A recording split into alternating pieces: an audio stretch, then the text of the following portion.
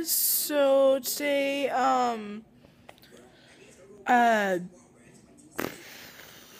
my brain just died right now. We're doing laundry right now, and I'm watching Family Guy again. And yeah, I honestly I actually had something I was gonna say, and then it just went away.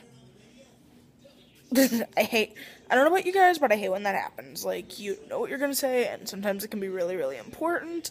And then when you go to tell the person, it's like, wait, what was I gonna say? What? I don't remember it. This sucks. Um,